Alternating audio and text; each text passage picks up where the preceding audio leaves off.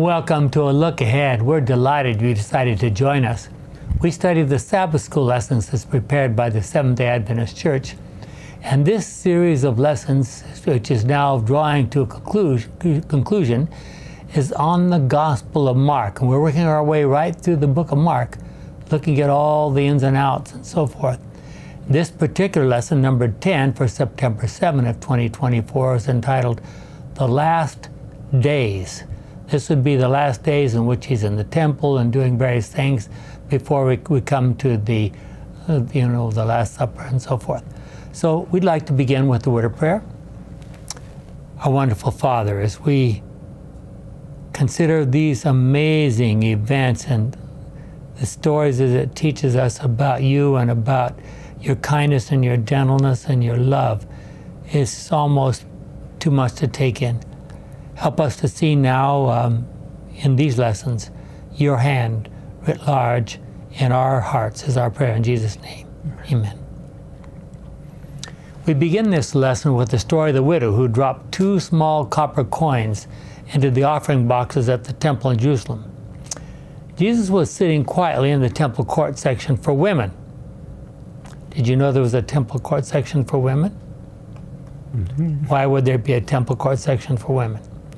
The offering receptacles were large and located in the women's area, so women were allowed, as well as men, to make contributions, because the religious leaders wanted everyone to be able to give money. Seeing the widow's gift, Jesus made a striking comment about that woman's action. Jim? Mark chapter 12, verses 41 to 44.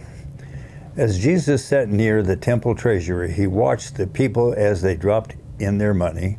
Many rich men dropped in a lot of money. Then a poor widow came along and dropped in 2 little copper coins worth about a penny. He called his disciples together and said to them, I tell you that that poor widow put more in the offering box than all the others. For others put in what they had to spare of their riches. But she, poor as she was, put in all she had. She gave all she had to give on. To live on. Live on, the American Bible Society, 1992. At the time of the Passover, many of the wealthy of Jerusalem were giving enormous offerings and making a great display of doing so. This widow quietly approached one of the offering locations, and when she thought no one was watching, she didn't realize that the Son of God was watching, she cast in 2 tiny lepta. I actually have a lepta at home. It's about so small. Anyway, 2 lepta would be the amount that would be paid for a normal worker working about 15 minutes. That's how much it was worth. So why did Jesus make a big thing out of that woman's offering? And why did Jesus say that this woman gave more than anyone else? Most of those who were giving in generous offerings did so out of their abundance. However, this woman tossed in all that she had. We, of course, do not know anything about the story that led up to this event. We would know nothing at all about her situation if it had not been for the words of Jesus recorded in the Bible. But one very important lesson we need to learn from this story is that it is almost certain that the Sadducees, who would have collected those offerings, would probably have sneered at this woman's offering of 2 lepta. Toss it over their shoulder, maybe. They did not care about those tiny little amounts. What do you think men like Caiaphas and Annas would do with 2 lepta? It is often thought that when we look at the way certain leaders are using church funds and we are not happy about what they are doing with the church's money, that's a good excuse for withholding our offerings. Surely if there was anyone who would have had reason for withholding his or her offerings under such circumstances, it would have been this widow. But Jesus said very clearly that the issue is that she gave her all to God, not asking any questions about how it would be used. Now, we are not disputing the fact that leaders have a very serious responsibility for managing money, which is given to the church. However, even if they are squandering that money, it does not relieve us of the responsibility of paying our tithes and offerings, which we are giving to God and not to church leaders who may be mismanaging them. Let's move now to Mark 13. Jesus talked about hardships to follow at the destruction of Jerusalem during Christian persecution throughout the ages, and specifically before his second coming. Now you will remember, I'm sure, that Mark 13 and Luke 21 and Matthew 24 are the chapters where Jesus talks about the predictions for the future, and focusing particularly on what two occasions? The destruction of Jerusalem and the second coming. This destruction of Jerusalem and the second coming. One is behind us and another one's in front of us. Well, Jesus had spent the whole day in the temple courts, contending with the Pharisees and Sadducees, and finally a single scribe. Notice what happened at the end of that day. Mark 13, 1 through 4. And as Jesus was leaving the temple, one of his disciples says, "Look, teacher, what a wonderful stones and buildings." Jesus answered, "You see these great buildings? Not a single stone here will be left in its place. Every one of them will be thrown down." Jesus was sitting on the Mount of Olives across from the temple when Peter, James, John, and Andrew came close to him in private.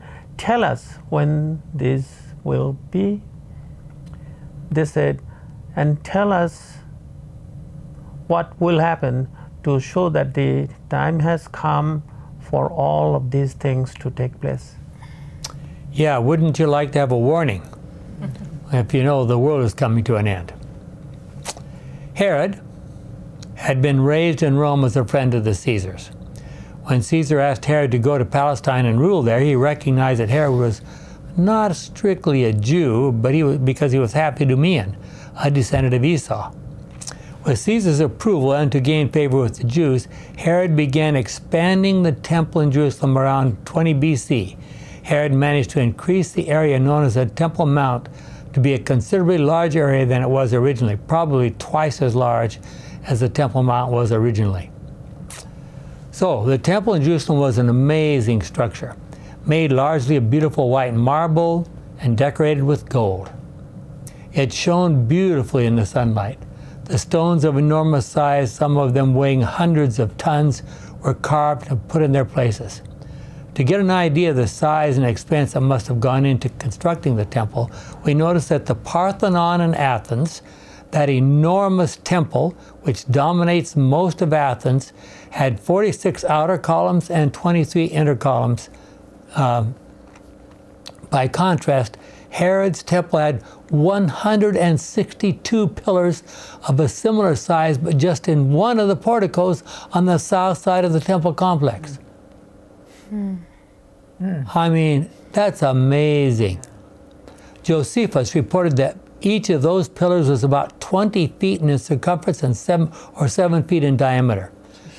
Now, tell me, how did they move those things? And some of them came from miles and miles and miles away. I've told you about my experience. I was in a tour in Turkey, and we were driving a little tiny back road. There was almost hardly room for one car on this road. And the guy said, "Stop." Told the driver to stop.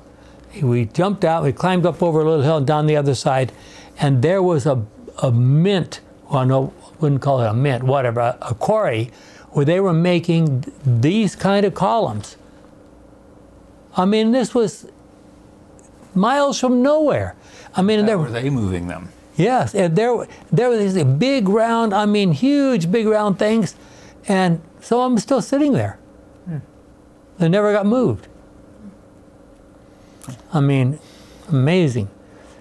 It must have seemed to the disciples like the destruction of this temple, which had taken so many years to build, would be like the end of the world. How do you suppose those large stones are moved a considerable distance by hand and put in position in the temple? And you know, if you have a chance to visit Jerusalem, you need to take the little tour that goes around along the western wall of that temple. This is not the temple itself. This is just the border around the outside. There's one single stone there. It's 160 tons or 1,600 tons. I can't remember, but it's enormous. And those things got put there, and they're just, you can't even put a piece of paper in between Okay. From the writings of Ellen G. White, as Christ's attention was attracted to the magnificence of the temple, what must have been the unuttered thoughts of that rejected one? The view before him was indeed beautiful, but he said with sadness, I see it all.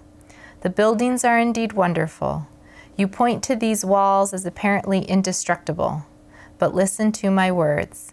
The day will come when there shall be left one stone upon another, or there shall not be left one stone upon another that shall not be thrown down.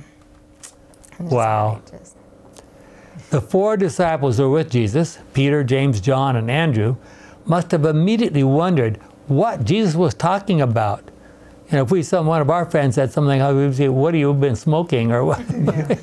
Something like that. Yes. They must have wondered when such a thing could happen. And Mark 13, 5 to 13, Jesus spent most of his time talking not about when these events would take place, but rather what they should do to prepare for that time. He gave specific warnings of events that would occur before the destruction and directions about what they were to do when they saw that Jerusalem was surrounded by the enemy. Notice what the Christians did and what the results were. Gordon. From Great Controversy, not one Christian perished in the destruction of Jerusalem. Christ had given his disciples warning, and all who believed his words watched for the promised sign, and they fled. Yeah. They fled to a place on the other side of the Jordan River, up near the southern end of the Sea of Galilee, called Pella. Historically, we know that the Roman general, Titus, is the one who finally conquered Jerusalem in AD 70. And by the way, on one of the tours I was on, they took us to an aqueduct where they were bringing water into one of the cities, the small towns down there by the coast. And there was a little thing done by, well, probably not by Titus himself, but Titus and his son. There's their names right there carved into the wall. Mm-hmm. Amazing. The rejection of Jesus as the Messiah by the Jewish people led ultimately to that destruction of Jerusalem by the Roman army. From the Bible Study Guide, the fulfillment of prophecy hundreds of years after the time of the prophet Daniel. That's... Yeah. So what we're talking about, go ahead. Okay. Mrs. White says, the Jews had rejected the entreaties of the Son of God, and now expostulation. Okay. An entreaty only made them more determined to resist to the last. In vain were the efforts of Titus to save the temple. One greater than he had declared that not one stone would be left upon another. Great Controversy, page 32. Flavius Josephus, a Jewish historian, described the destruction of Jerusalem in these words: Titus retired into the Tower of Antonia. Now, if you've looked at the ancient depictions of the temple and the Tower of Antonia, the Romans built a big tower right next to the temple complex, so they could get up on the higher levels and look right over to see what was going on in the temple grounds. And that was specifically to prevent the possibility of any kind of rebellion starting in the temple courtyard. And so he thought, okay, he'll be safe up here. He'll just keep an eye on things. And resolved to storm the temple the next day, he and his people, early in the morning with his whole army, and to encamp around the holy house, which is his term for the temple. But as for that house, God had for certain long ago doomed it to fire, and that's why that previous statement from this Bible Study Guide is in there. And now that fatal day was come.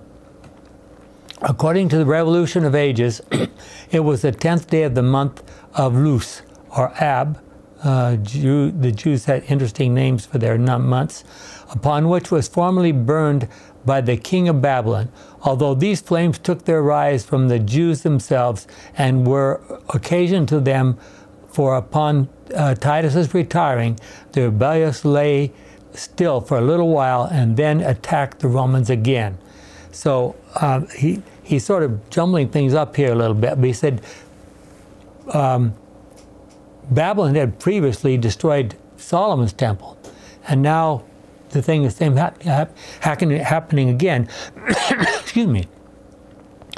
When those that guarded the holy house fought with those who quenched the fire that was burning in the inner court of the temple. But these Romans put the Jews to flight and proceeded as far as the holy house itself. So there were Jews inside there trying to protect the temple, and there were Romans there, and so it was there was a battle going on in the temple grounds. Now around the altar lay dead bodies, heaped one upon the other, as at the steps going up to it ran a great quantity of their blood, where also the dead bodies that were killed above on the altar fell down. That's complete works of Josephus. And you can see the references there from our Bible study guide. So compare these words from Ellen White. Jim? After the destruction of the temple, the whole city soon fell into the hands of the Romans. The leaders of the Jews forsook their impregnable towers, and Titus found them solitary, and he gazed upon them with amazement and declared that God had given them into his hands, for no engines, however powerful, could have prevailed against those stupendous battlements. Both the city and the temple were razed to their foundations, and the ground upon which the holy house had stood was plowed like a field. Jeremiah 26:18.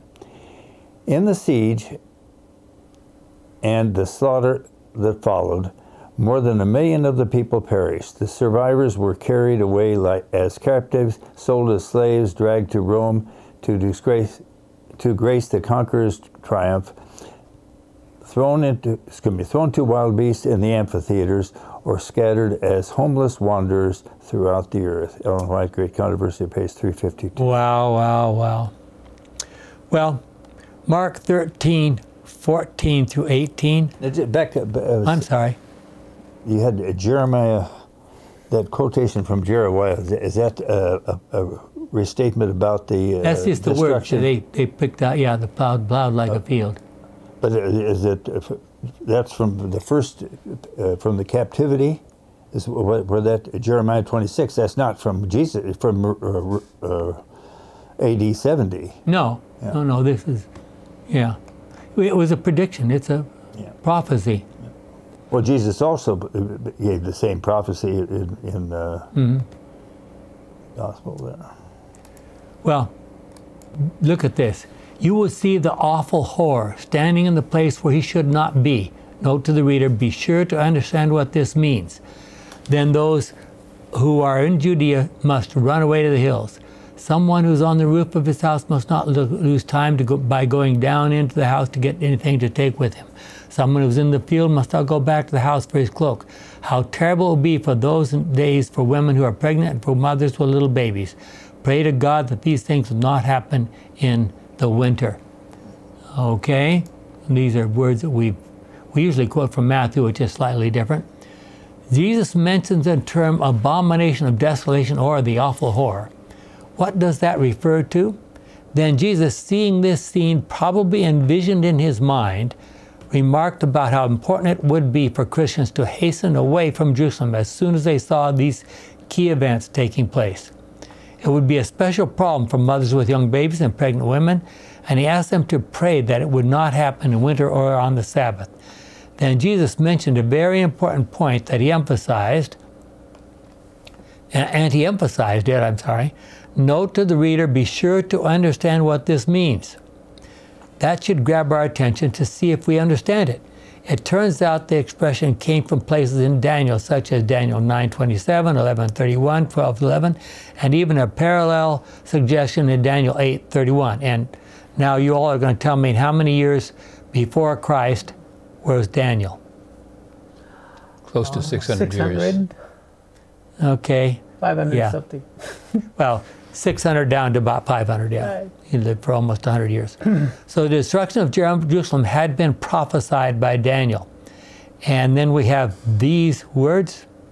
Charles? I just wanted to make a comment. Yeah. These words, one Jewish theologian said, let the bones of the fingers dry up, the ones who want to understand these words of Daniel chapter 9. And the other thing is that the Jesuits also came up, preteristic and futuristic teachings, totally getting the people out of who the Antichrist is. Yeah. Well, and you're mentioning something that we would talk about if we were talking about the book of Daniel, and that's that Genesis and Daniel have been the two books that have been attacked most by critics. Because, and you're talking about the Jews with the may your finger dry up, obviously if they understand this verse, these verses they're just about to read, they would have known that it points to the days of Jesus very specifically, exactly. And that's a anathema. Yes, and the church also has come up with such trickery. Now the Christians don't talk about Antichrist anymore. They talk about preteristic and futuristic thoughts. Clever, very clever. Daniel 9:26-27. An angel Gabriel said, and at the end of that time, God's chosen leader will be killed unjustly. The city and the temple will be destroyed by the invading army of a powerful ruler. The end will come like a flood, bringing the war and destruction which God has prepared. That ruler will have a firm agreement with many people for 7 years, and when the half time is past, he will put an end to the sacrifices and offerings. The awful horror will be placed on the highest point of the temple and will remain there until the one who put it there meets the end which God has prepared for him. Good News Bible. Daniel chapter 11 verse 31. Some of his soldiers will desecrate the temple. We've already read about that, haven't we? Josephus' words, Yes, and they will stop the daily sacrifices and set up awful horror. Daniel chapter 12 verse 11. From the time the daily sacrifices are stopped, that is, from the time of the awful horror, is 1,290 days will pass. Okay, so in Daniel 9:26, the Hebrew word Mashiach, in English Messiah, or God's chosen leader, refers to the coming of Jesus Christ.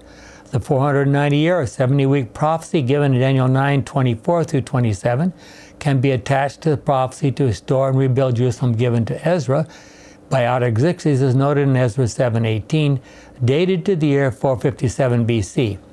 That takes us down, the 490 years take us down to AD 34. So, many so-called scholars try to connect the awful horror or abomination of a desolation to the activities of Antiochus Epiphanes, which took place in the 2nd century BC. But if we carefully read the words of Jesus, he said that that event would be still in the future. That makes Antiochus Epiphanes impossible as a fulfillment of that prophecy. And that's a really important point if you ever run across people who come up with that idea. Ellen White suggested that the destruction of Jerusalem was a foretaste of what will happen prior to the second coming of Jesus. And the reason why they have a problem with that is because they don't believe that God can foretell the future. Yeah. Because if he could, then they think, well, then God can control it. And so we will lose our freedom. Yeah. Jennifer? From Ellen G. White, Christ saw in Jerusalem a symbol of the world hardened in unbelief and rebellion, and hastening on to meet the retributive judgments of God. Okay, so Jesus talked about his second coming and what to beware of in those days. So now let's look at the second half of his comments. Mark 13, verses 19-23. For the trouble of those days will be far worse than any the world has ever known from the very beginning when God created the world until the present time. So, those who don't believe in the Old Testament, we'll throw out creation. Well, here Jesus is talking about God created the world. Yes. Not only that, if you listen to the news, you're hearing the worst storms ever recorded, the highest temperatures ever recorded, the biggest rainfalls ever recorded. Something's happening. They never quote Genesis 8:23. Hot and cold, summer, winter, day and night, springtime and harvest shall not cease as long as the earth shall last. Yep. we will need to. We don't have the time, but COP28. Yeah. Okay. Laudato Si. These are all about who is going to control the world, and that day is coming so soon. The other thing, I just very quickly, unbelief and rebellion. The worst than that is giving false information. Yeah. That's what's happening. Go ahead. Continuing at the end of verse 19, nor will there ever be anything like it again. But the Lord has reduced the number of those days. If he had not, nobody would survive. For the sake of his chosen people, however, he has reduced those days. Then if anyone says to you, look, here is the Messiah, or look, there he is, do not believe him. For false messiahs and false prophets will appear. They will perform miracles and wonders in order to deceive even God's chosen people, if possible. Be on your guard. I have told you everything before the time comes. From the Good News Bible. So who's going to be doing miracles? The devil. Yep. So don't believe miracles. So Jesus spoke also additional words about the last days. Myra? Mark 13:24-31. In the days after the time of trouble, the sun will grow dark, and the moon will no longer shine. The stars will fall from heaven, and the powers in space will be driven from their courses. Now the Son of Man will appear, coming in the clouds with great power and glory. He will send the angels out to the four corners of the earth. We have corners? Well, that's figurative. yeah. I every time I read that, I North, think about east, south, and west. There we go. The four corners of the earth to gather God's chosen people from one end of the world to the other. Remember that all these things will happen before the people now living have all died. Heaven and earth will pass away, but my words will never pass away. Good News Bible. So a lot of skeptics look at that and you see, obviously, he didn't know what he was talking about. Yeah. But all those people living in Jesus' day have died. How can we reconcile what Jesus said? Now we're going to do a little bit of careful, looking at the Greek and what it says. From our Bible study guide, for what, however, does Jesus mean by this generation and that day or that hour? These words have troubled many people because obviously the generation to whom Jesus spoke is long dead. A number of solutions to this problem have been suggested. Some argue that the word generation can refer to a race of people, in this case the Jews.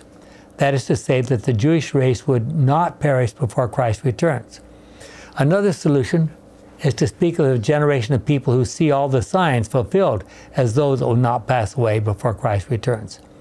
But a simpler solution is to note that in Mark 13:30, Jesus uses the word this as in this generation, and in Mark 13:32, he uses the word that as in that day and hour. Mark 13:13, the word is, and the words are hautos, haute, and tota, appears most often in verses 1 through 13, leading to the destruction of Jerusalem. The word that characterizes the latter part of the chapter. Thus, this generation most likely refers to the first century generation, which saw the destruction of Jerusalem, as Mark 13:30 describes. However, Mark 13:32 refers to the second coming of Christ, which is still future and was more distant from the first century. Consequently, Mark 13:32 uses the word that to speak of events more distant from the first century from our Bible study guide. That's a long thing, but I mean, we know those words. I mean, we talk about this thing, which is close to us here, and we talk about that thing, which is far away. And the Greeks did the same thing. So what does God tell us to do as we are awaiting that momentous occasion? We are to be constantly awake, alert, and watching. Jim? Mark 12:32. 13. Excuse me, I'm 13. Okay. No one knows, however, when that day will or hour will come, neither the angels in heaven nor the Son, only the Father knows. Good News Bible. So what event was being prophesied by those words? Surely it must refer to the second coming of Jesus Christ. They were to expect earthquakes, persecution, and trials, even the killing of many. But the second coming would not be then. They were to know that even close family members might turn against them during those difficult times, but God's Spirit would always be present. Have you had any serious experiences that might qualify? The New Testament is full of prophecies pointing to the second coming. See, for example, 1 Thessalonians 4:13 through 18. Our brothers and sisters, we want you to know the truth about those who have died, so that you will not be sad, as are those who have no hope. We believe that Jesus died and rose again, and so we believe that God will take back with Jesus those who have died believing in Him. What we are teaching you now is that Lord's teaching. We who are alive on the day the Lord comes will not go ahead of those who have died. There will be the shout of command, the archangel's voice, sound of God's trumpet, and the Lord Himself will come down from heaven. Those who have died believing in Christ will rise to life first. Then we who are living at that time will be gathered up along with those who in the cloud to meet the Lord in the air. And so we will always be with the Lord. So then encourage one another with these words. and there are several places in the New Testament, this is just one of them, that suggests that all the righteous people are going to be gathered together and meet the Lord at the same time. That completely eliminates the idea that some people are going to go straight to heaven when they die, or there's going to be some kind of time just before the end when the righteous people are going to be swept away, and no. They use same authors writing, if indeed, Thessalonians was written by Paul. He'll say, Bill Bonnell tells me, Charles, being absent from the Lord, body present with the Lord. Yeah. Of course, the book of Revelation has many things to say about the second coming of Jesus. For example, see Revelation 1:7, which talks about, well, let's look at some of these verses. Revelation 1:7, 6:12-17, and Revelation 14:14-20. Gordon? No, Jennifer, I'm sorry. Revelation 1:7. Look, he is coming on the clouds. Everyone will see him, including those who pierced him. All peoples on earth will mourn over him. So shall it be. And then Revelation 6:12-17. And I saw the Lamb break open the sixth seal. There was a violent earthquake, and the sun became black like coarse black cloth, and the moon turned completely red like blood. The stars fell down to the earth like unripe figs falling from the tree when a strong wind shakes it. The sky disappeared like a scroll being rolled up, and every mountain and island was moved from its place. That's going to be a pretty serious earthquake, right? Then the kings of the earth, the rulers and the military chiefs, the rich and the powerful, and all other people, slave and free, hid themselves in caves and under rocks on the mountains. They called out to the mountains and to the rocks, "Fall on us and hide us from the eyes of the one who sits on the throne and from the anger of the Lamb. The terrible day of their anger is here, and who can stand against it?" From the Good News Bible. Wow. And we know that God's anger is described as his letting people go when they don't want him anyway, leaving them to their own destruction. Okay. Revelation 14:14-20. Then I looked, and there was a white cloud, and sitting on the cloud was what looked like a human being with a crown of gold on his head and a sharp sickle in his hand. Then another angel came out of the temple and cried out in a loud voice to the one who was sitting on the cloud, "Use your sickle and reap the harvest, because the time has come. The earth is ripe for the harvest." Then the one who sat on the cloud swung his sickle on the earth, and the earth's harvest was reaped.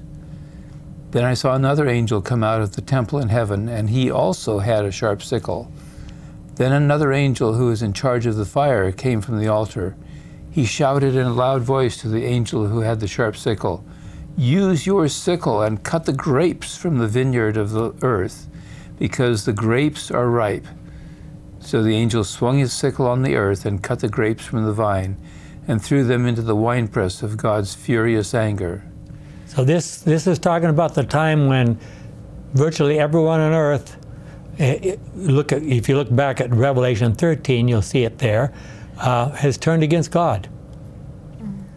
Almost everyone. Almost everyone, yeah. Verse 20, the grapes were squeezed out in the winepress outside the city, and blood came out of the winepress in a flood 300 kilometers long and nearly 2 meters deep. Good News Yeah, Bible. it's hard to imagine how that's possible. Well, there's crazy things coming, I'm sure. Contrast these verses with Revelation 19, 11 to 21, in which the Bible tells us how God will finally bring the great controversy to an end. In Revelation 19, 11 to 21, then I saw heaven open, and there was a white horse. Its rider was called Faithful and True. It is without justice that he judges. No, with justice. With justice that he judges and fights his battles. His eyes were like a flame of fire. He wore many crowns on his head. He had a name written on him, but no one except himself knows what it is. The robe he wore was covered with blood. His name is the Word of God. The armies of heaven followed him, riding on white horses, dressed in clean white linen. Out of his mouth came a sharp sword, with which he will defeat the nations. Let me interrupt for a moment, okay? What does it mean when we talk about a sharp sword coming out of someone's mouth? What comes out? Symbolic of the words. The word. Yeah. So Satan tells lies, so when God comes along and tells the truth, that's like a sword. It gives you, it's for you to be able to judge.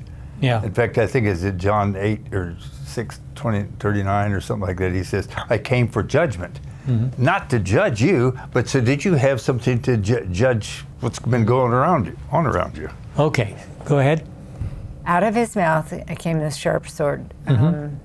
He will rule over them with a rod of iron. He will trample out the wine in the winepress of the furious anger of the Almighty God. On his robe and on his thigh are written his name, King of Kings and Lord of Lords. Yes.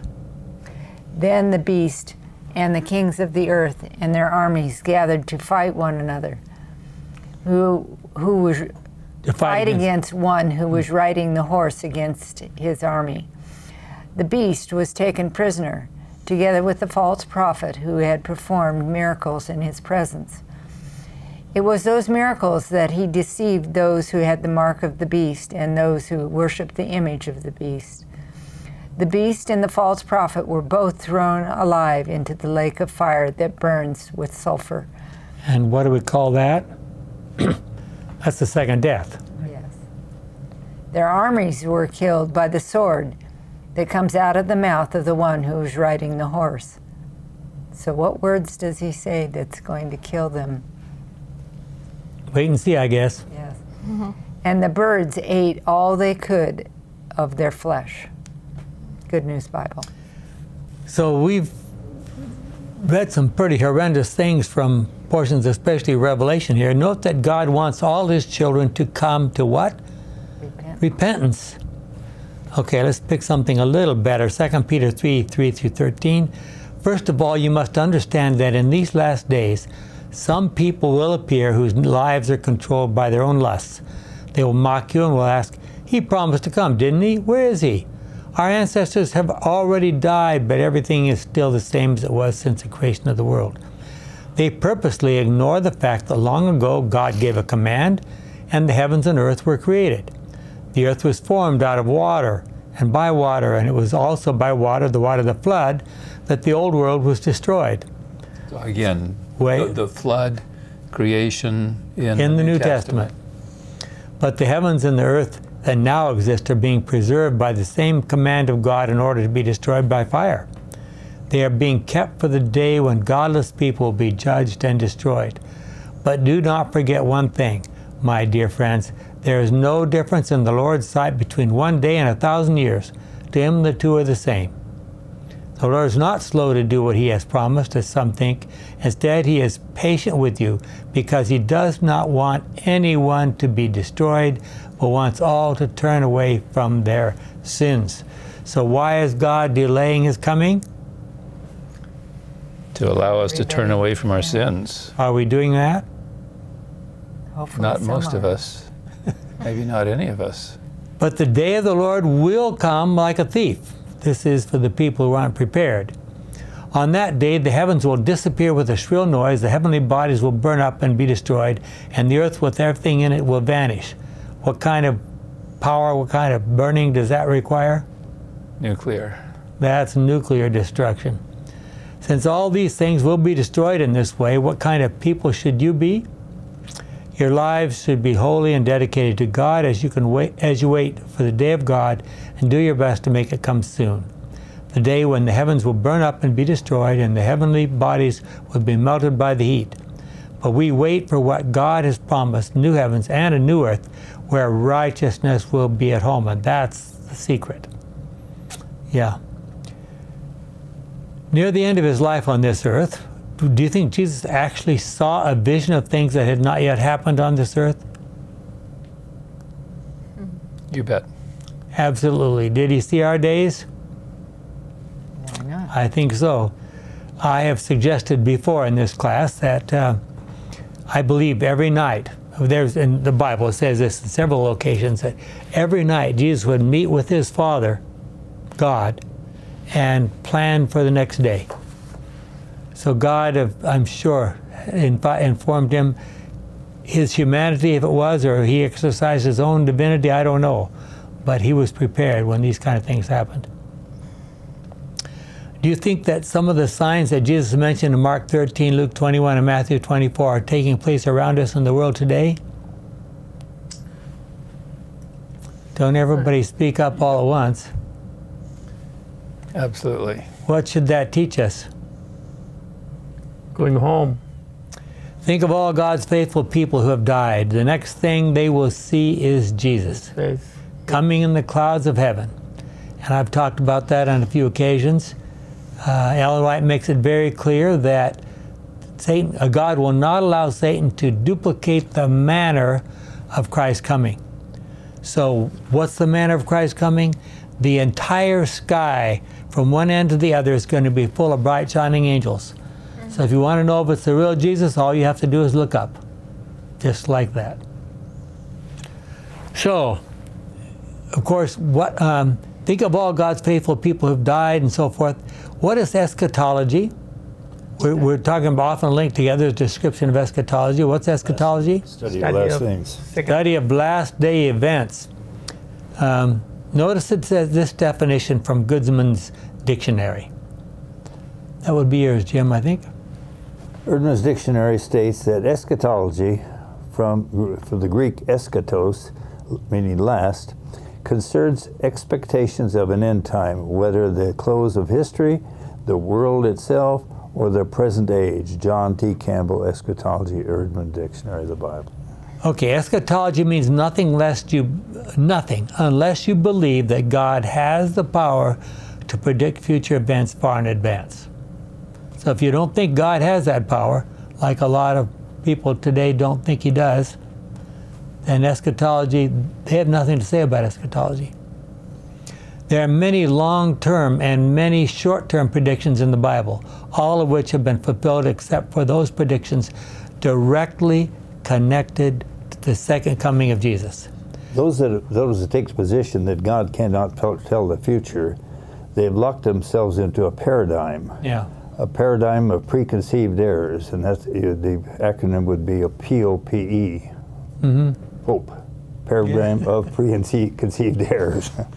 Okay. The interesting thing is that this is nothing new. Way back in Isaiah's day, Isaiah 40 to 55, it says, just chapters right there, it says to tell the difference between the real God and all the fakes. The real God can create out of nothing, and he can predict the future far in advance. 3 years before that was with Satan through the serpent. You know you're not going to die. Yeah. Yeah. Okay, well, the 70-week prophecy, specifically targeting the period of time allotted for the Jewish nation as a nation, was fulfilled exactly as predicted in AD 27, 31, and 34. And if we had a long time, I would take you back and show you all the history, how that entire chronology, including all the chronology of Paul's experience of what, everything fits exactly to the exact year. It's amazing that God predicted all that in advance.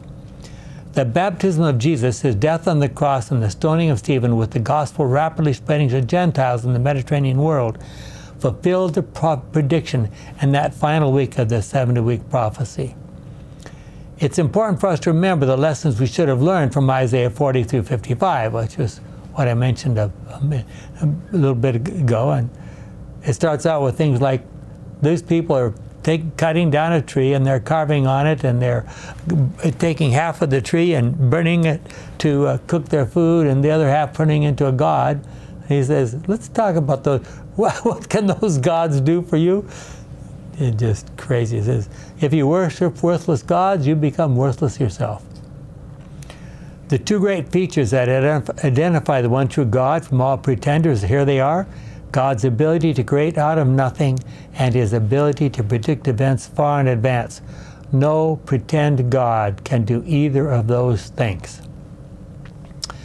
Prophecy also forms a very important provision for God's faithful people. It gives some hints about what is coming. Some of God's prophecies were given specific time periods and came to pass, just as predicted. However, we have not been given, and Jesus told us we would not be given, a specific date for the second coming. This was connected with many warnings from Jesus to watch and not be taken by surprise. Summarizing then, Mark 13, 9 through 37. We're going to pick just a few verses You here. yourselves must be on guard. You will be arrested and taken to court. You will be beaten in the synagogues. You will stand before the rulers and kings for my name's sake, to tell them the good news. Be on your guard.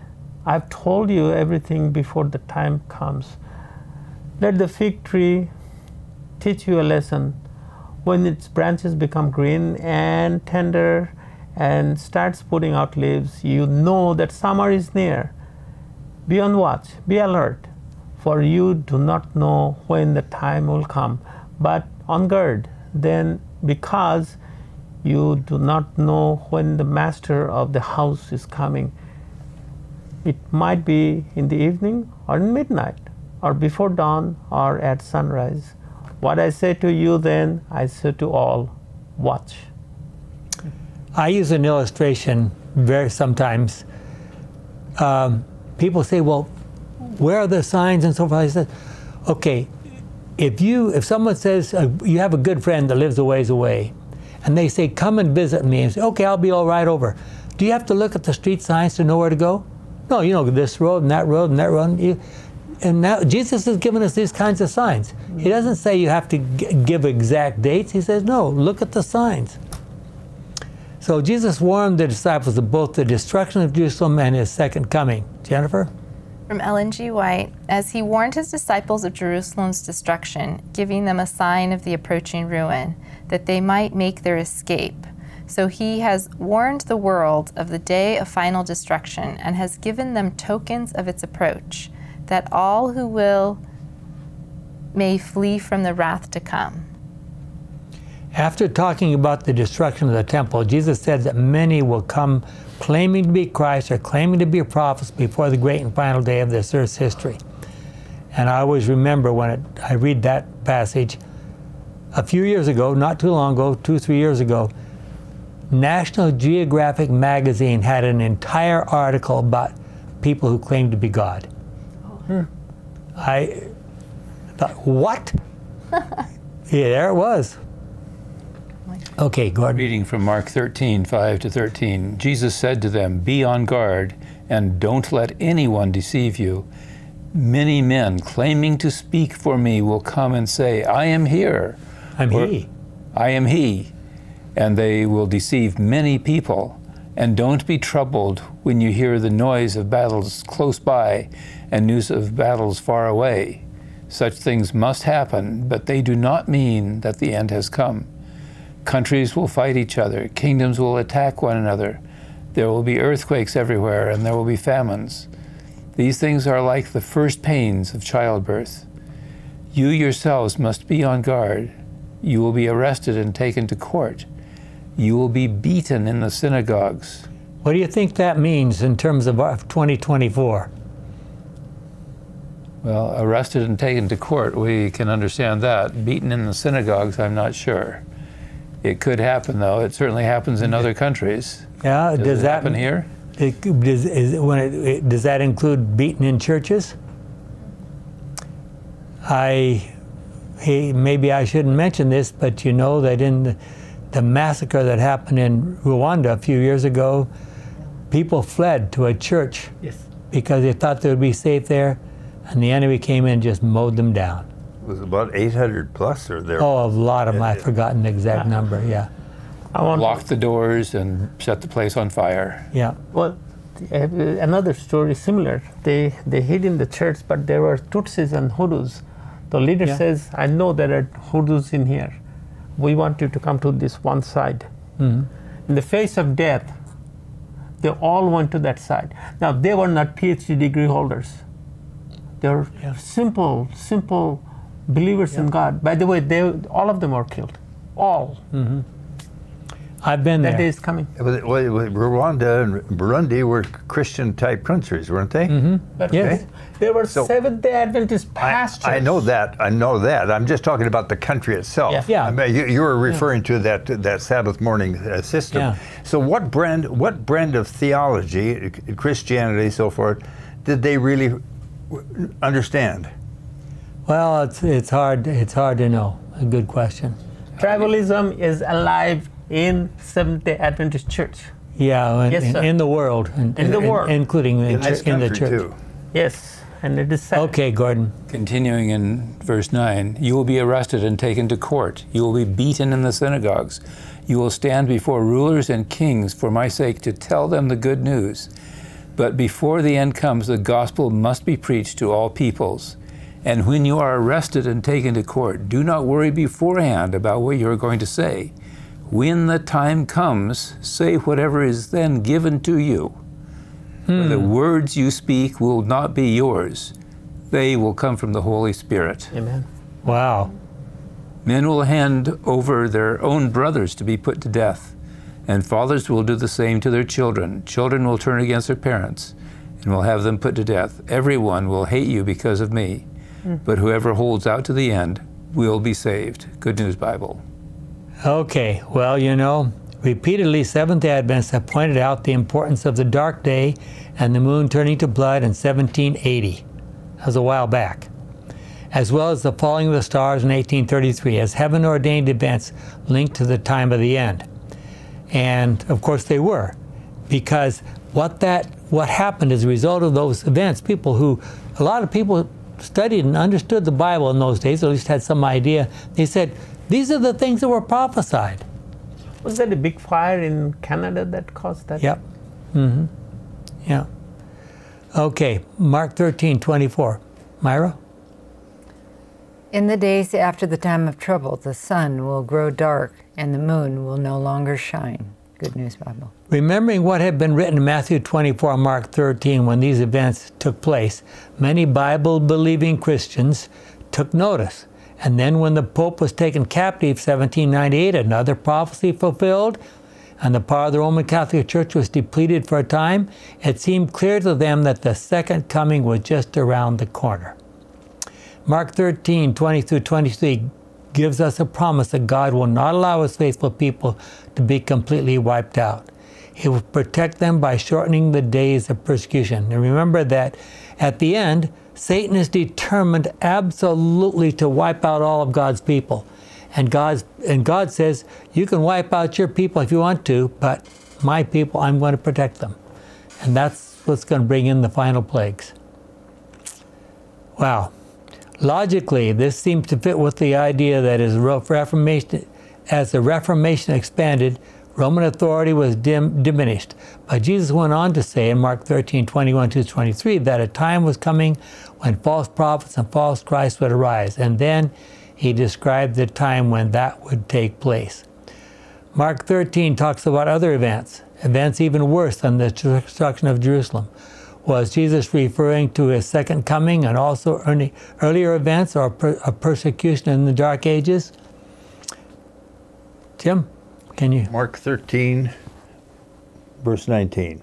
For the trouble of those days will be far worse than any of the world has ever known from the very beginning when God created the world until the present time, nor will there ever be anything like it again. Good News Bible. Okay.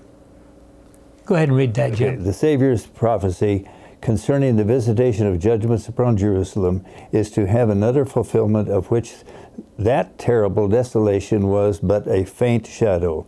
In the fate of the chosen city, we may behold the doom of a world that has rejected God's mercy and trampled upon his law. Dark are the records of human misery that earth has witnessed during the long centuries of crime. Ellen White, Great Controversy, page 36. Yeah. As we have concluded, in Mark 13:14 discusses the fulfillment of the 70-week prophecy of Daniel 9.